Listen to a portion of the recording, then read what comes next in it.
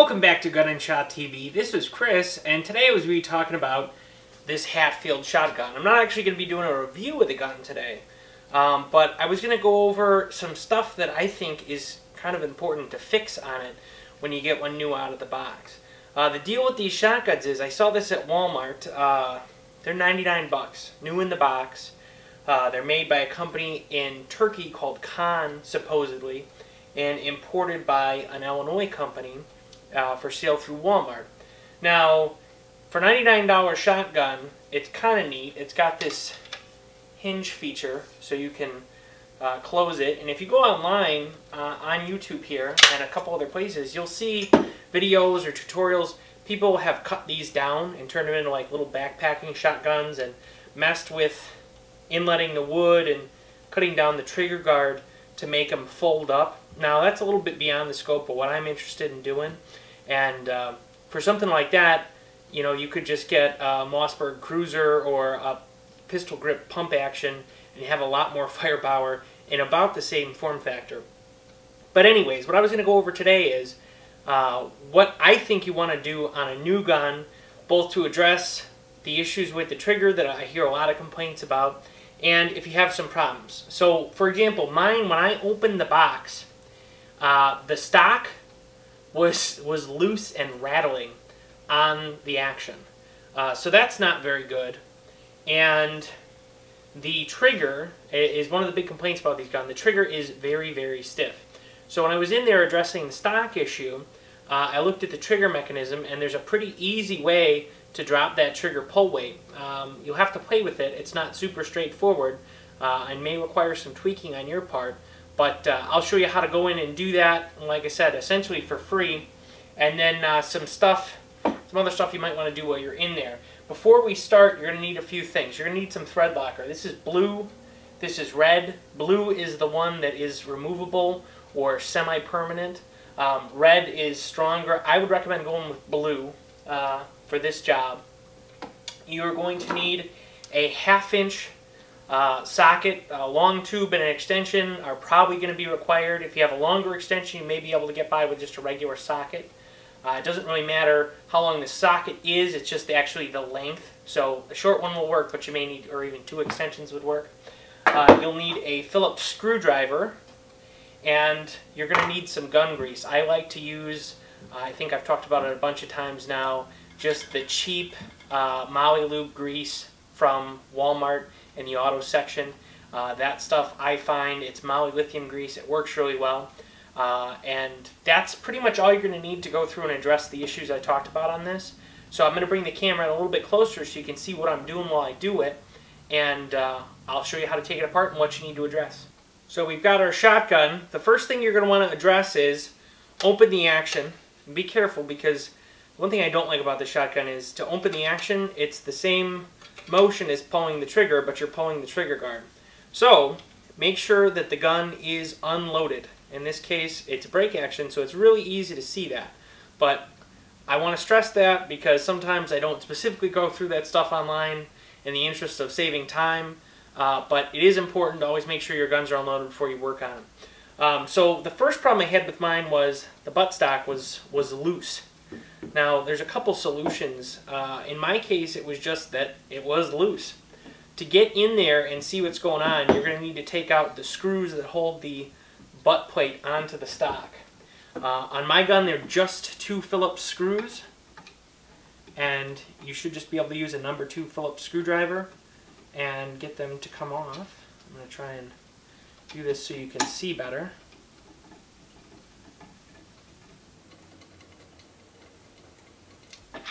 One screw,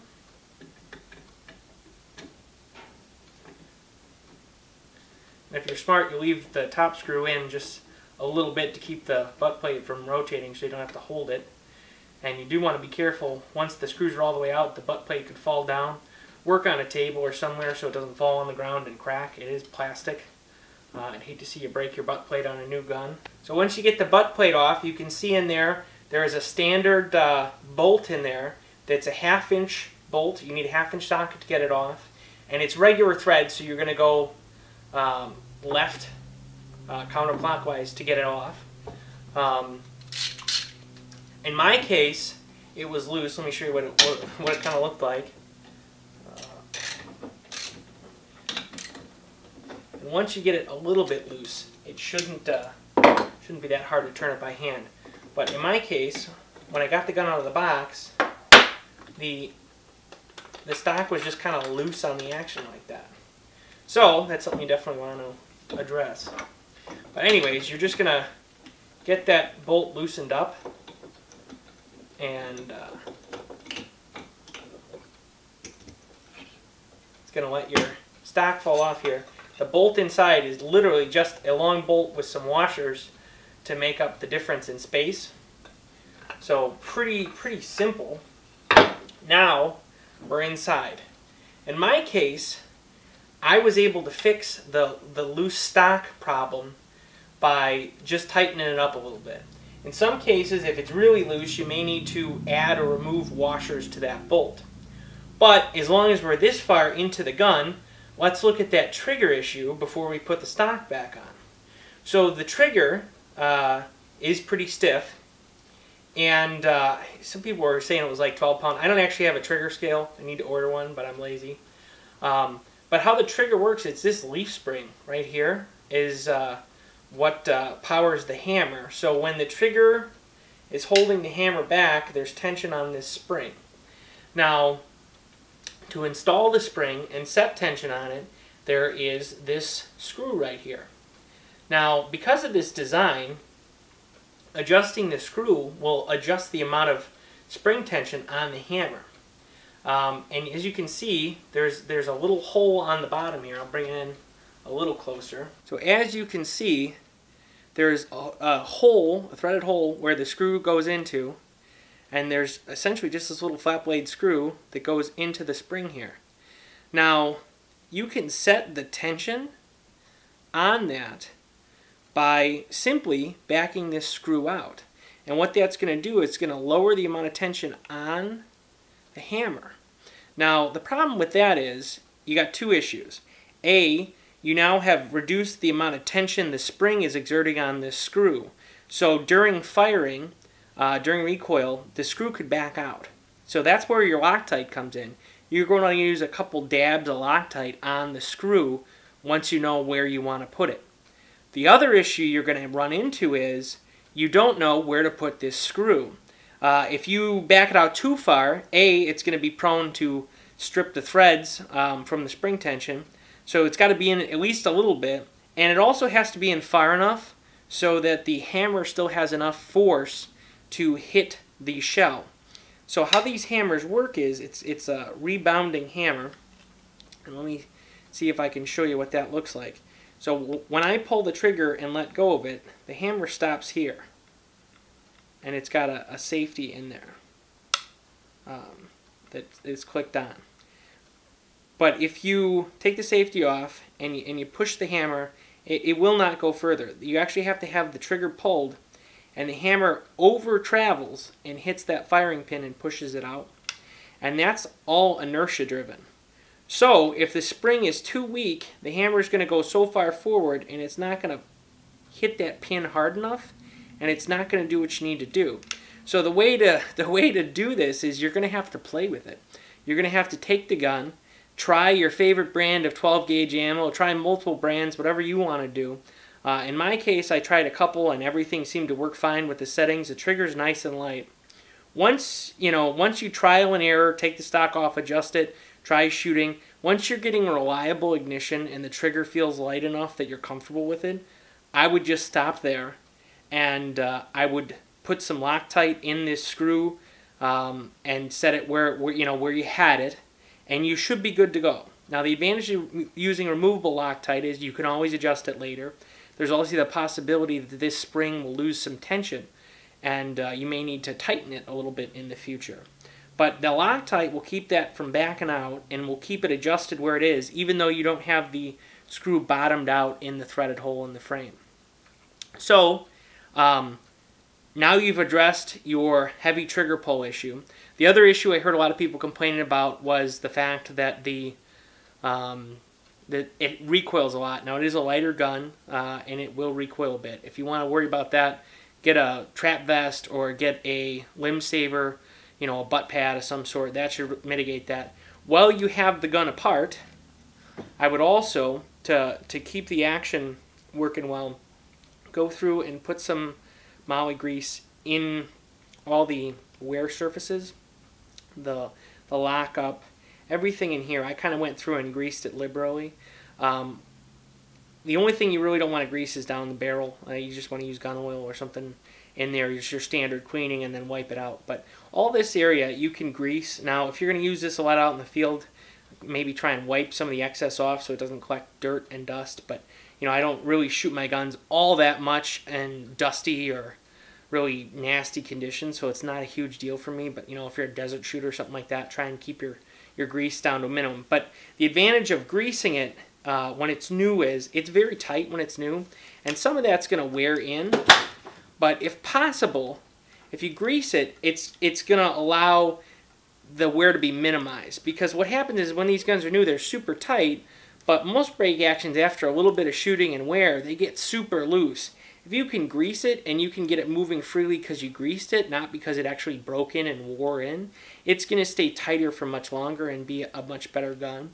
It's also held together with a screw here, so you may in the future be able to tighten that more. I didn't take it out and see exactly how it's set up in there, but you may have a little bit of give there or be able to put some spacers in if it gets super loose.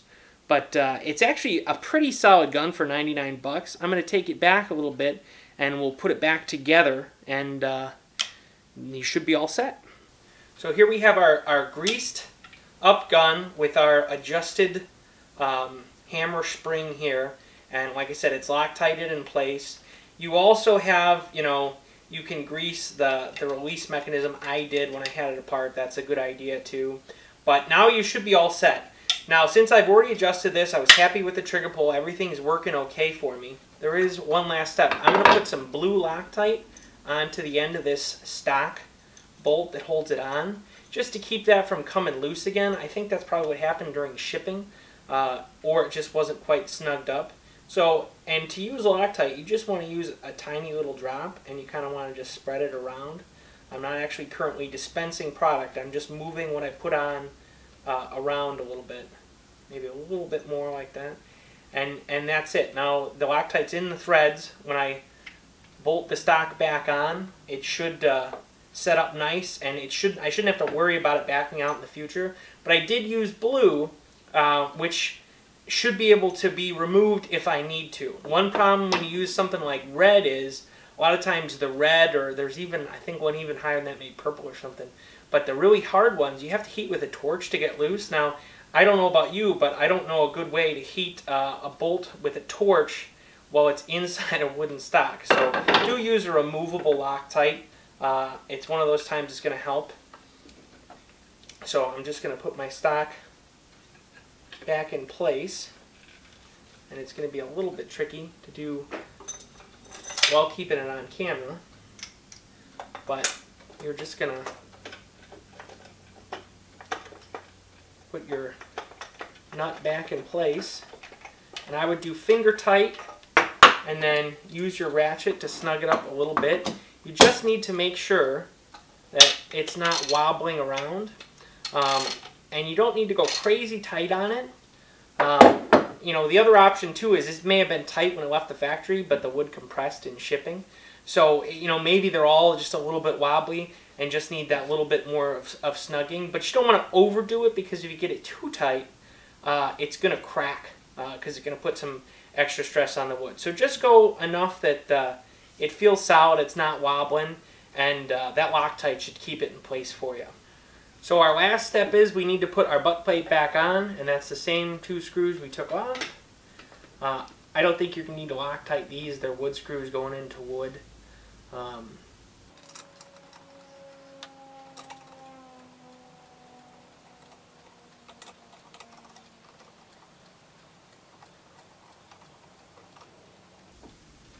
You probably don't want to over tighten those too much, because you could split the stock. You just need to snug them. They shouldn't come out. So there you have it for the cost of some Loctite and a few tools that you probably already have around the house. You now have the same $99 shotgun, but with a much lighter trigger and hopefully a tighter stock and an action that's much easier to open and close. So for Gun&ShotTV, this is Chris. Thanks for watching. I hope you enjoyed this. If you have any other questions or you wanted any other information about the Hatfield shotgun, I'm going to have a review of the gun itself, shooting it and everything coming up. But we'll get to that when I get a chance. I have a whole bunch of stuff on the plate right now, so it's been kind of crazy. Thanks for watching. Have a great day.